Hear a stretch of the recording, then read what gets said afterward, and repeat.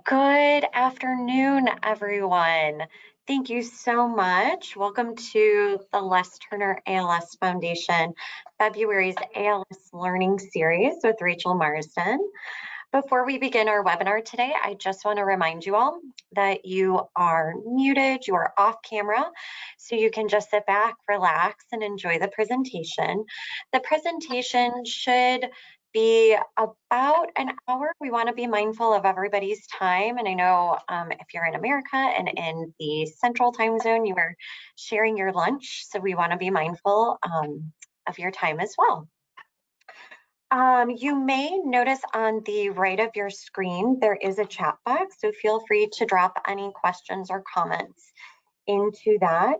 We will have a Q&A at the end of the presentation today. And then lastly, the program is being recorded. So if you know somebody who had signed up but couldn't attend today, or you might need to leave halfway through the presentation at any point, it will be recorded and it will be uploaded to our website within the next couple days. So let's get started. I'm Anne-Marie Doyle. I am the Community Education Manager for the Les Turner ALS Foundation. I want to thank you all again for joining us. And before we get started, I want to tell you a little bit more about the foundation. All right, so the ALS Learning Series is made possible because of a generous donation from the Gilbert and Jacqueline Fern Foundation and our industry partners, Mitsubishi Tanabe Pharma America. So who are we? We are leaders in comprehensive personalized ALS care and research, and we realize that people living with ALS may feel overwhelmed and unsure of what questions to ask or what to do next. And that's really where our support service team shines. Our support service team is comprised of knowledgeable and compassionate nurses and social workers with many years of experience guiding people and their families affected by ALS. We offer a variety of services, including but not limited to care visits by ALS support coordinators, need-based grants, and connecting people with community resources. At the Lois and Solia ALS Clinic at the Les Turner ALS Center at Northwestern Medicine, we're offering access to enrollment in clinical trials and a multidisciplinary care team to provide comprehensive support. We know that making decisions about ALS care can be overwhelming, but again, we're here to help. The Les Turner ALS Foundation has resources to help you learn about your options. Please visit lesturnерals.org/resources. And if you're looking for more information on symptoms and care options or are interested in viewing past learning series topics, feel free to visit us at lesturnерals.org. Okay, so now I am so excited for you all to meet Rachael Marsden. Rachael is a nurse consultant and care center coordinator for the Oxford MND Care and Research Center in Oxford, United Kingdom. She provides a point of contact service for patients between clinic visits and facilitates the communication of information between all those locally involved in an individual patient's care. She also provides emotional support for patients and their caregivers. In 2019, she was awarded the Allied Health Professional Award by the International Alliance of ALS MMD Associations, recognizing her commitment to providing exceptional care to people with ALS and MMD. She also serves as co-chair of the Allied Professional Forum through the International Alliance of ALS MMD Association. So Rachael, welcome and thank you so much for your time today. I am going to make you the presenter now. So you should be able to share your screen. Okay, I can try and share my screen. Great. Oh, I see it. Great. Okay, so I just need to do that. Is that okay? Can you see that okay? Yeah, that looks great. Okay. Okay. So, Anne-Marie, I just really want to thank you for your lovely introduction, and thank you so much for asking me to chat with you today. I guess I have to really say that I'm a nurse by background. I'm not only a nurse, never say only a nurse, but I am a nurse, but I am not a sex therapist or anything like that, just talking and supporting our patients in Oxford. And what I want to do is chat a little bit about the relationship, kind of talking about relationships and sharing experiences, and hopefully to be able to get you, the audience, just understanding and giving you the confidence to think that you too can probably chat and talk to your patients about their relationships and intimate care. So I put this up because it made me laugh in a way, but also it made me realize and think that actually on Monday, just Monday, I was chatting to a patient of ours. She's 72, and she made me smile because she's actually got bulbar onset MND, and so not 100% easy to understand. And she said to me that when I was chatting, she said, part of my problem is I have very vivid dreams at night, and I'm worried that I won't be able to masturbate during, following that. That gets me back off to sleep. I had to do a slight double take and also ask her to kind of repeat what she had said, which she did. And then I explained the reason that I'd asked her to repeat it was because, I mean, she's actually a doctor in background and she used a lot of technical terms. And I thought she'd said to me, I'm not going to be able to masticate, chew at night. So I just wanted to clarify that we were talking about the same thing, and we were. And that was fine. And we had a really good conversation about kind of female vibrators that might help her kind of relieve this worry, and something that with her failing kind of weakening hands, she'll be able to use herself. So these conversations pop up out of nowhere, and it takes a little bit of kind of just understanding and being able to talk and respond, because it takes a lot of courage for somebody to talk to you and ask you questions. So just kind of overriding about thinking about sexuality in itself. And I think there are so many different descriptions of sexuality, but really it's our values and beliefs. It embodies everything that we are about our relationships, our genders. And the interesting thing is that our sexuality may change throughout our life, and it's changing and evolving, but it's really very unique to each and every one of us. So that's, as I say, there are so many different definitions, but I think that's a very all-encompassing thought. And then sexuality is also the RCN definition. It's talking about dimensions and remains the element of who we are. And I think for me as a nurse, the RCN is our recognised body in the UK, and for them to be thinking very seriously about this and publishing information makes me feel confident that sexuality is something that comes into my practice. So the background to me thinking about this is thinking about sexual relationships are really a very important part of people's lives generally.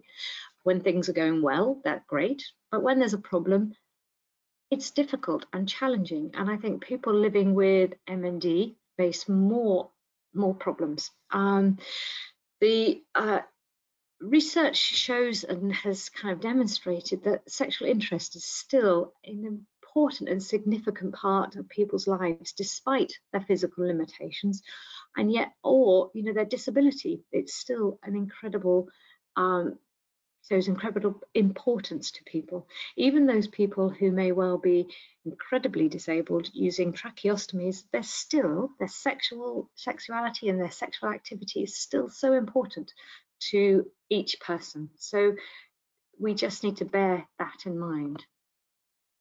Patients also, what we do know, and I think probably you realise through your own practice, is that they don't often volunteer their concerns. because they may well feel embarrassed. They don't know how we'll react. It's a big unknown, really, for them to ask a healthcare professional for help. And interestingly, and I know this information is kind of this data goes back to 1996, but I don't actually think a great deal has changed since then. Patients would prefer healthcare professionals to raise the subject and talk to them about it. So we've left with this kind of dynamic that the standoff, that the patients want to talk about it, the healthcare professionals don't want to talk about it, they want the patients want the professionals to mention things, and it can only lead to frustration, I feel. So being given a diagnosis of MND, relationships change undoubtedly. They can involve more anxiety, fear, depression, and fatigue. And the balance of relationships can also change, where a partner may have confidence, if they're worried about their limitations, they might be the less dominant person, and with the person, their partner having MND, they might not know how to initiate and take that relationship further. So also position. There's lots of different thinking and positioning for people who are finding it difficult to lie flat and lying in bed. It's, you know, that's all of these things change subtly, but enough to change a relationship. And I guess, you know, the only kind of cautionary tale I would say is just be mindful that not everybody has had a positive experience in their relationship in the past, and therefore sometimes, you know, they might be less kind of forthcoming, but on the whole, people will be able to talk to you about it.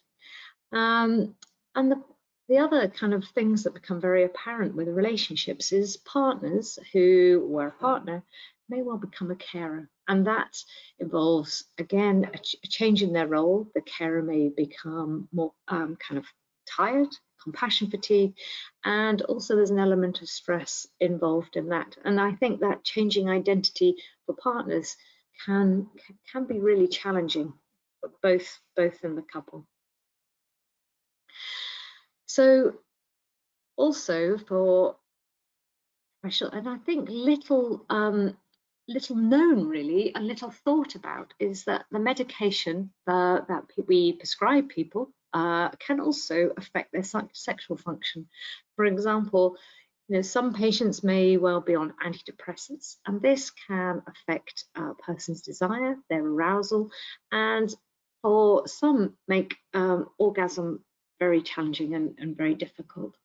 And also, a lot of the drugs that we use to reduce saliva can also cause vaginal dryness, and therefore, you know, people might need to be using lubricants, and if they're using a condom, then a water-based lubricant is better than an oil-based. So those kind of little things that we suggest for one thing causes another problem, and we just have to be thoughtful about that. So I think MND is, I keep saying MND, I'm very aware that it's a kind of an international kind of audience where you're most probably more familiar with the term ALS, but in England, I suppose we sometimes call it ALS MND, but we very much often call it motor neuron disease. So I apologize for my Englishness on this. But a diagnosis can, for some people, affect their thinking and behavior. The person living with MND may appear to be less caring or have interest in others, and that's something we very much recognize as with the part of the cognitive changes, and they may have little insight into them or the feelings of others. And again, this is important to be able to help support partners and carers to be explaining about some of the changes, and it's not necessarily a personal thing and directed at them, but it just makes kind of people's relationships can change and differ. And I think somebody to express their concerns about it to you, and you can say, do you know what, this does happen, this is you know, we do recognize this and it's not you. Sometimes that can be helpful. So also people's priorities might change. Sex drive may differ. The intimacy will still be important. And I think it's with all the changes, and I don't need to tell you this as an audience. I'm sure you have more experience, of looking after people with ALS, MND, and you're hugely aware about the impact of a diagnosis. And a lot of it is about loss and about changing lives, and it's about constantly, not just changing once, but constantly changing and adapting and changing. And I think it's to encourage, or to be able to, as a kind of a couple or a partnership, to be able to talk to one another. And really, I think sometimes we get taken over by possibly paid carers coming in, about people, about professionals interfering and all that kind of thing.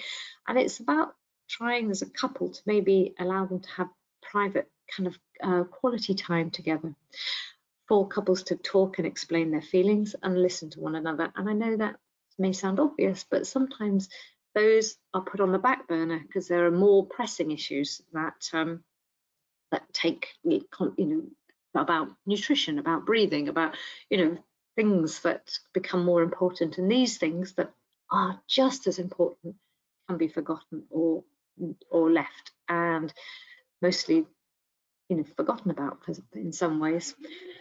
So I think it's about meeting people's needs and expectations and relationships in different ways, thinking, for patients, thinking about masturbation possibly, or sex toys, and things that they can be shared or alone. And I think for some, this is kind of conversations they want to be able to normalize and to make okay, that they can discuss and think of ways forward for them. So I challenged myself. I mean, many years ago, I think, as a nurse, we always say that we give and we try to deliver holistic care. And holistic meaning whole care. And does that mean washing somebody's teeth and putting makeup on and making sure they look kind of good, nice and attractive? But actually, is that what we do? If we're missing out the whole conversation about their sexuality, we're also missing out on a large chunk of who that person is. And if we fail to address that, we're not really able to say that we do holistic care. We do good care possibly, but maybe not as holistic as we'd like to think we are. And I think holistic management, this should involve, and as I mentioned before, for even, and I know it's a UK-based thing, but the fact that the RCN recognise sexuality as being an important part of a human's life, it really kind of emphasises it is a nurse's or a therapist's duty or kind of sport to be there. But just, for those health care professionals in the audience, I just wonder if you, for a moment, consider, how often do you talk about sex and relationships with the people you look after? How comfortable do you feel? And I do know that there are many people who feel very comfortable and very confident in broaching the subject, talking and supporting their patients, and that's absolutely fabulous. But there are others who may think, oh, do you know, that's not my job. It's somebody else's job. And I don't really want to ask, and I don't wish to, check. And I check in on that. And I think, if we just ask yourself for a moment, and if your relatives or patients in the audience, just think, is that something I'd like to talk to somebody about? Is that somebody I'd like to just have a moment to discuss this? And do I feel confident enough to talk about it? You may, as I say, be saying, yep, I do that, and I, absolutely no problem. But I wonder if there are a few people who are thinking, gulp, is that really for me to do? I'm not sure I feel comfortable. And for those people, I would say, do you know what? You talk about it all the time, from your best friends, your mates. If they're having kind of relationship problems or something's not going quite right, are you not the first person to say, do you know what you need to do? You need to da da da, and you chat and you talk, and women and men, you talk a lot about other people's relationships, with your friends. It's just that you're talking to friends and family, but may not be your patients. So just have a thought for a moment. And this might be a model that you're very familiar with. It's written by James Annon, and this was, again, it was in 1974, but I actually don't think things have changed much, and I think it's still a very useful model to explore and help you in talking about those awkward conversations. And it's called PLICIT, and the P stands for permission, which I think, if nothing else, this is the most important lesson, which is about giving people permission to talk and allowing them to know that you are open to listen, to talk, and to have that conversation. The LI is for limited information, and that may well be giving of a leaflet, talking or saying, something kind of very basic. And for those people who have, for example, had a heart attack on discharge, or maybe before that, in the UK, the patient may be given a leaflet about the relationships and about sex and about kind of how much strain to put on their hearts, things like that, and a leaflet. It's very useful. But specific suggestions may well be thinking about more specific to that person, really. Thinking about, I talked about position earlier. For those people who might be breathless when they lie flat, have they thought about not just being a bed, or with providing privacy's thing, thinking about the sofa or a chair where they can be more comfortable and upright, and breathing isn't a problem. So that's specific instructions and suggestions. And intensive therapy, that may well be a situation where somebody has had a bad relationship in the past, or really need more intensive therapy or counselling than you or I are possibly able to give, and maybe they do need to be referred to a specialist who can help them work things through, and that's intensive therapy. So I think that's a really useful model, except it has its issues and some things that, it's linear, so one would start at the top and work down, and sometimes, as I mentioned before, the permission bit is the most important bit, and permission can be bypassed if I just hand somebody a leaflet and say, here you go, off you go. I haven't given that permission, or I haven't allowed them to give the permission. I've just gone straight to the limited information, and they don't know what to do with it, and they don't know how to come back at me to talk to me about it. So permission may be implicit, and we haven't kind of given them that kind of open conversation that can allow them to come back.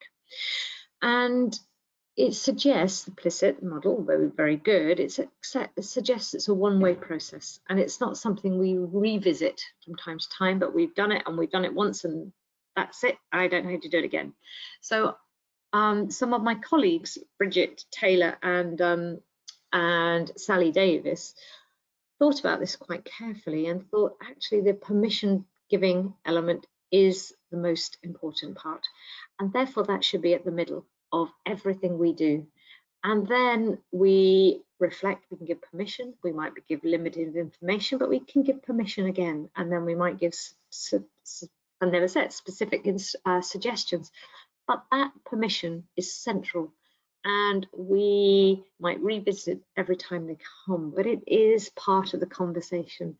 And then we can be more self-aware, we can reflect how that went and review, we can think about our knowledge, and we can challenge assumptions. So this model is the explicit, because it's kind of the extended PLICIT model. But you don't need to worry about, you can definitely, there is a reference for you to be able to look and read more about this. But I think what I just really, really want you to think about is that middle P, that permission, which I think is the most important thing. And I was talking to Anne-Marie earlier, and one of the reasons I started to think about this conversation and discussing sexuality in a better way was I think it was, I mean, I'm about to retire, so this was a long time ago. When I was a student nurse, I was out working with a district nurse, the nurses that work in the community.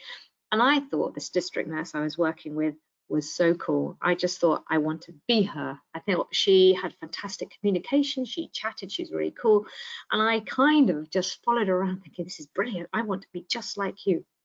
And we were at a patient's house, and this patient had MS, and she and her husband were sitting down, and we went in and we sat down and we were chatting. And then out of the blue, I can remember this district nurse's name, but I won't name names. But she said, "So tell me, how's your sex life?" And on that, the patient told her to get, well, I won't tell you exactly what she said, but she, in no uncertain terms, said, "None of your business." And the husband got up and walked out the room. And that really made me think, for all the great things, that conversation was so wrong. And by me telling you, you'll agree, I should imagine, that was so wrong, and it confronted the patient, and they weren't ready, they weren't expecting it, they didn't know what to say, and their reaction was to walk out or to tell her to mind her own business, really. But had she, and this is where this permission kind of comes in, she said, "Do you know what? MS can really impact on relationships." That's all she needed to say. She could sit back and see what they said, and wait and see, and not push it any further. And they may have said, "God, tell me about it. It's terrible." Or they may have said, "Yeah, I know," or "I'm not gone." But next time she goes, they will know that she is open to a conversation. So it might not have happened then, but they had a good rapport with this district nurse. So this might be something that they can revisit, and she can reflect. So she would have given permission, she would have reflected and thought, okay, they looked like they wanted to talk, next time I can do it. So this P is the important P, really, for us as practitioners. And I think many people find the relationship it is challenging, and it changes with time with MND, and it has such an impact on people's relationships. So a couple of things that people could say very simply as a healthcare professional, you could say that, many people find their relationships change once they've been diagnosed with MND. That's the permission. Or MND can have a big impact on couples' relationships, and they can leave it as that and see what happens. I sometimes talk about, because patients want to say things like, "Is my eyesight affected?" And I can say, no, your eyesight won't be affected. Your smell, your taste, your sensations, your sexual health, your sexuality, that won't be impacted, but it may well be something you need to think and change and develop and adapt as things go. And that might be my permission, so they get that they can come back and talk to me about it at another time. I might not have that conversation then, but I can wait and they can wait. But they know that I'm open to chatting about it. And I think we, as healthcare professionals, when we're talking, we just need to challenge our own assumptions, challenge the thought about age, and particularly as I get older, my children, of course, as a parent, they don't have sex. They you don't want to know about your parents. They just never did it. And older people, we may well think that doesn't happen or it's not important. But what we do know from research, that age, it makes no difference. People at any age, they basically want to be loved, and they want to, they want to be attractive, and they do wish to, they still have that sexuality. It might be changing. We need to feel comfortable and be able to talk to gay and homosexual couples and widows and widowers, because it's just as important, regardless of a person's level of disability. All of these people, it's just really basically saying everybody. There's no one person that you wouldn't want to not give that permission to. Whether they accept it, whether they want to talk about it, it's their choice then. and you just, you don't have to do anything else. But when we did a study about sexuality, about how much we actually did talk about it, we found that the majority of patients that we gave permission were very relieved, actually, to have the opportunity to talk about their relationships. And in some instances, they were probably more relaxed about it than we were, as professionals, where they were open and chatting, and that kind of gave us the confidence to know we were doing the right thing. No one has ever been angry or offended by me giving them permission to talk about it. They may well, once one wife said, "I'm a farmer's wife, I don't do that kind of thing," and then we giggled, but that was a response, and that was their choice. And it's very clear that that wasn't something she wished to talk about, and that's absolutely fine. But I think everybody is concerned that by talking to patients, you may open a can of worms. Well, actually, you don't. You really don't. And if you do, you're thinking of it in terms of implicit or explicit. Those more challenging situations, there's always somebody that you could be referred on for more help and support. But by giving permission, listening, talking to them, if they need more help, that's out of your remit. But otherwise, we are healthcare professionals. We are there to help and support, but we're also, those beings who have had relationships ourselves. And you're the first person to be able to talk to your friend about what to do if they're, they can't, whatever. You are there for them, and therefore you are probably well qualified to deal with discussions with your patients about their relationship. I think sometimes it's very easy in a clinic setting other things are more important. Sometimes people are coming in and they've lost weight and their breathing's a problem and this has happened and that's happened and fallen out the wheelchair. Obviously, lots of things take priority, but it's just trying to maybe find a position in your normal routine of chatting that triggers a conversation, that triggers you to say, for occupational therapists, they're called occupational therapists in the UK, maybe talking about bed positioning. That's incredibly important, because the first thing here, anyway, I'm sure it's different in not in the UK, but very often a hospital bed means they're coming out of their double bed, their marital bed, and they're then in a kind of hospital bed. And this happens without necessarily the discussion and thought that actually by doing so may really have a dynamic effect on a relationship. So it's we need to be thinking more of this. And it's possible, with a bit of practice and a bit of confidence, that talking about a person's sexual kind of being can become a routine part of your conversation, which, just as I say, allowing the permission can trigger and make you think and have more conversations. And explicit model can be used to address other things, not just sexuality. You can think in terms of talking about end of life, talking about resuscitation wishes, giving that permission for people to know you're wanting to chat and talk and follow their lead is a great kind of model to enable you to do that. So kind of in summary, it's a circular nature. You can readdress and revisit it at any one time, and start by giving the opportunity to give permission. Try if you can to use it with all your patients possibly. And I think, it's a really sound place to start.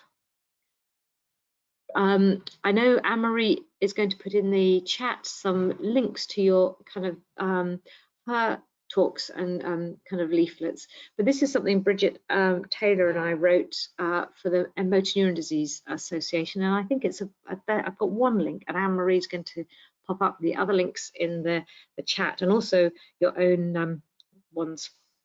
But I think we've written two, or it's kind of incorporates the carers or partners and people living with MND. So this is just a little shout out for that, and you can download it. And some references if for further reading and anything you're interested in. What I haven't put up is the research that Rachael Marsden and I did, looking into and trying to kind of validate the explicit model. So now I think, Anne-Marie, are you there? There's any questions? I am here. Rachel, thank you so much. What a lovely, lovely presentation. And I was kind of manning the chat here. Oh, sorry, I thought I was in presentation mode. But I thank you so much for sharing the idea of like asking for permission. I think that's so, so important. One thing that kind of came up was, and I think I'm not really surprised by this, but somebody had mentioned being on their ALS journey for 4 years, and no one, a doctor, an aide, a therapist, never brought this up, and they really wish that they had. So in an instant like that, where maybe you've been going to a care center, and nobody has kind of brought this up, but it's something that you do want to bring up, how might you recommend kind of broaching that subject with your doctor or your occupational therapist or your physical therapist? Well, I think people are very sensitive to the people that are open to it, and of the people, the patients that come to us, I think they will know one person is possibly more open about it than another, because of the vibes, because of the discussions they've possibly had about, you know, all sorts of things. They know who they'd like to chat to. They could also use the explicit model on the professional and ask professional. permission. They could looking at your leaflet or my leaflet. They could print it off and take it and say, "Is this something we can talk about?" and see their reaction, or "This is something I would like to talk about." And I think in our clinic, sometimes if a person, the patient, has said something to the doctor, they say, "Do you know what?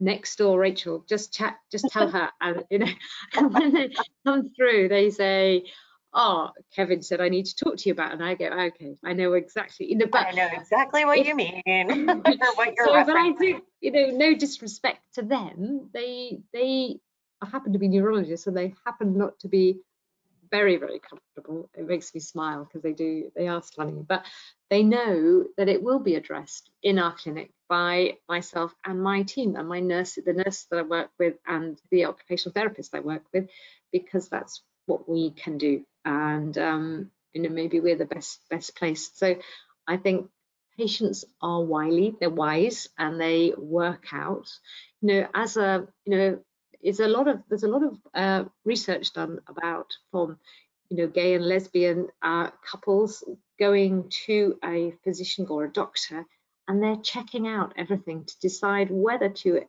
kind of tell somebody that they're a couple or not. And they might not disclose it if they're not comfortable. They'll look at the brochures in the waiting room, they'll look at the conversations, they'll look at the pictures on the walls, and they'll decide whether somebody is open to that relationship or not. And they won't talk about it if they don't think somebody's open to it. But if they see that the information available is both men and women of different couples and colour and gender and all sorts of things, they're more likely to bring that up. So they're checking you out as a professional as well. And I think it's just, that's why we need to be able to give permission to people, whether they know it or not. They will, you know, they might not do anything. And as I was mentioning to you earlier, having given permission to a couple, they didn't really say anything. I saw a little glance between the two of them, a little look, and that was fine. But then they called me on the phone, and she said, "It's easier me. You don't have to look at me. I don't have to look at you. But this is my problem," and that was fine. And we chatted, you know, for a while. But I had given them that permission for them to go away, to come back, and to talk to me about it. Yeah, absolutely. I think that time is so important to kind of let something marinate for a little bit. And you're right, it can be challenging to have these discussions face to face, and maybe somebody might be more prone to thinking about it and then maybe writing a message to their doctor through the portal system that their clinic uses, or calling somebody like, hey, Yeah, do you have time to talk about this a little bit more in depth? yeah, but Yeah. you can guarantee that every single person we see, their relationship has been impacted by a diagnosis of MND. And if we're starting from that position, we just know that it's it's a topic as much as eating, drinking, elimination, bowels, all of those things. It's as important. Yeah, it's an activity of daily living, right? Yeah, yeah, I think about my occupational therapist friends and former colleagues. Like, it's just as important as some of those other, you know, things that occupy our time. yeah, Um, yeah, yeah, yeah. And somebody had brought up, and I believe your guide on the MMDA website, and I did drop that link. I believe it's the first one in the chat, everyone. But somebody brought up the idea of like caregiver exhaustion and how to better communicate that to maybe their spouse or significant other, related to intimacy and relationships. And I believe your guide goes into some more direct tips regarding that, correct? I think so. I think we were very aware when Bridget was when we were writing the guide that one couple, the husband was given a hospital bed, and they were in their 80s, and he was in the hospital bed, and the wife, the pair of them, wished to be together and have some time. Whether it's just they wanted to be intimate. So she got the hoist. Well, before the hoist, she got an air mattress and she blew that up, a double air mattress. So she pumped that up. Then she got a hoist. Then she tried to hoist him out the bed onto the mattress. And by the time she'd done all of this and then get him comfortable and then she just crashed down beside him and was just totally exhausted. She said, after all of that, it took me over an hour, and all we could do was lie close and giggle and just think, not doing trying this again. But actually, I suppose even that, the lying and giggling together was important to them. And she was exhausted. She was said, I was too tired to then start to make love, to take my clothes off. I couldn't be, yeah, too tired. But it's a big issue. And also, care as a caregiver, your relationship changes. The way the person may be viewed, it's all changing. And I think it's possible for couples to be able to talk to themselves and just tell each other how they're feeling. It's possibly easier for me to say than for them to do, because it can be Yeah, hurtful, it can be challenging, but it's honest, I think. yeah. And I know you had mentioned the idea of using that explicit kind of model when talking with maybe a professional who hasn't brought this subject up, but what are your thoughts on significant others bringing that up? Yeah, Where, maybe the communication, again, like you said, that relationship can change and evolve throughout the journey. So using that as a model to kind of test the waters to say, can we talk about this? Or can I explain maybe my side of things? And then I want you to talk about how you feel. Um, absolutely. And I don't think, people can whiz through it, and people might think, oh gosh, that's far too complicated, I'm not going there. But actually, you don't have to. You just have to forget it all and just remember the permission and just opening up a conversation. Then we all do it. We do it all the time. We say, oh, that's rubbish. We also, as healthcare professionals, must remember we just don't have the answer for everything. We're never going to solve a lot of problems. We don't solve, we can't solve everything. If people are asking about, they may well be single and on their own and want a partner. Well, that's everyday hardship. and that's, you know, not hardship, it's difficult if you're chasing for that perfect person, given M&D or not. It's still tricky, and it's not something that I could even say, oh yes, I can find you the ideal partner. That's not happening. But you know, I can say, oh, are you looking on whatever website, or what do you do? I don't know. I can ask them what they do, and I can chat about it, and I can agree that life's hard. Flicking left or flicking right. Oh, I'm glad. I don't need to do that. But that's, you know, just acknowledging that's tricky, and that's, you know, that's got to be as important.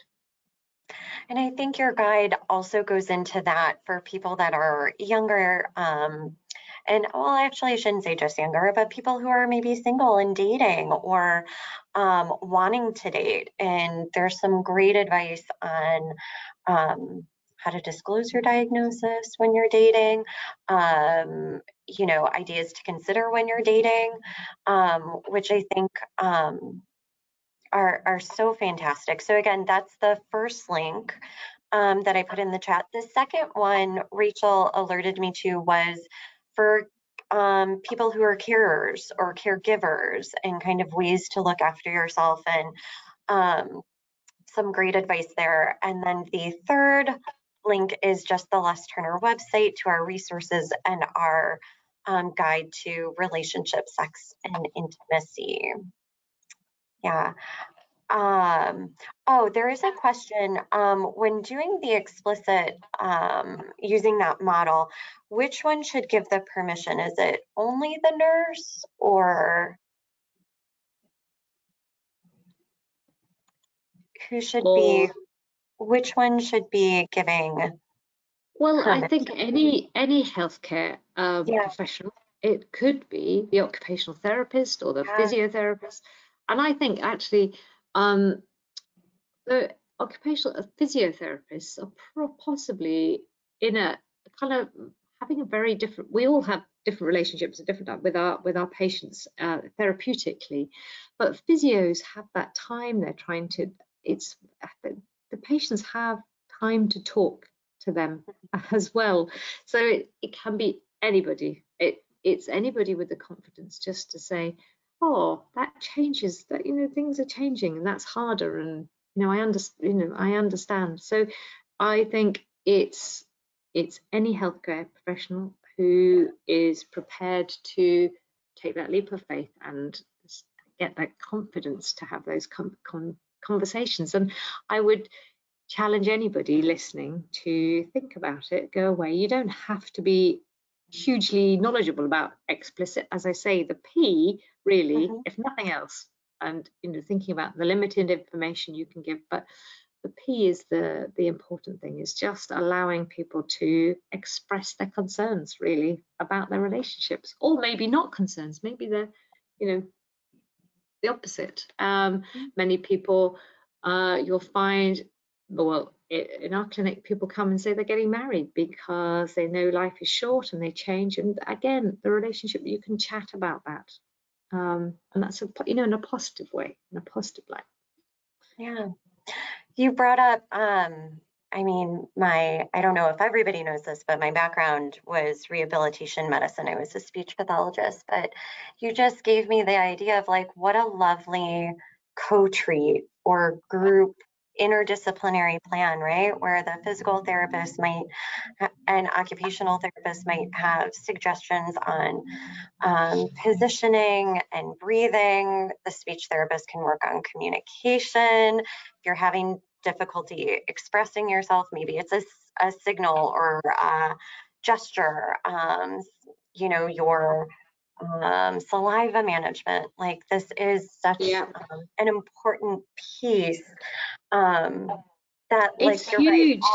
all providers can be And I think, yeah, and I think when you're thinking about helping. saliva management, lots of people say, do you know, for a start, they might say, my grandchildren, when I kiss them, they wipe their face because I'm slobby. And then my partner, I can see they don't want to kiss me because of this, or I haven't got the lip control. And, you know, again, that is speech language therapist. That's, you know, that's medics and thinking about saliva management, and it's a team thing. But if we're acknowledging what we need to do is to acknowledge that that person is a sexual being, and that that's important to them, and we can help them to live their lives as as fulfilled a way as possible, really. And by not thinking about their relationships or sex and intimacy, we are, if you think of a cheese, kind of a big pie chart, I don't know what section, but we're missing out on a big part of it, which is important to people. Yeah. Oh, Rachel, thank you so much for your time today. I really appreciate it. And everyone, Rachel's out in England, so I believe it's almost 7 p.m. your time. Oh, it's nearly my bedtime. Yeah. Oh, goodness, we got to get you home. Oh, no, I'm going to go home first. Yeah, I'll hop on my bike. No, it's very dark and miserable here. Yeah.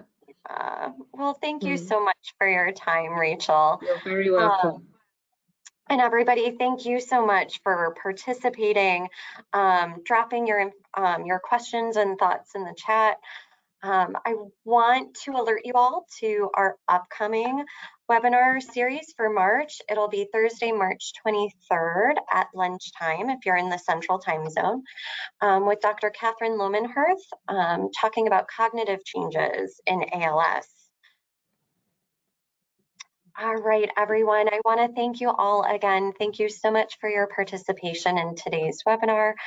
You will notice once we log off, you will get a poll to a survey. So please feel free to fill that out. We are constantly learning and reaching out to all of you to make sure we're covering topics that are relevant to all of you. And then you can also find us again at lesturnerals.org/resources. We're also on Facebook, Twitter, Instagram, LinkedIn, and on YouTube.